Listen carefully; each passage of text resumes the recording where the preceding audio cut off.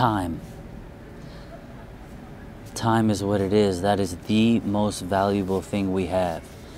And yet we give it away to people and things that don't do us any good. Useless, mindless entertainment. But you say you want to be successful. You say you want to make it, but you don't put in the time. You don't give your time to the things and to the people that are going to get you somewhere. So you need to reevaluate the use of your time. You can always make money, but you can't get time back. You can't make more time. And that is the one thing that you have that is the most valuable and can take you someplace. So, what do you do with your time?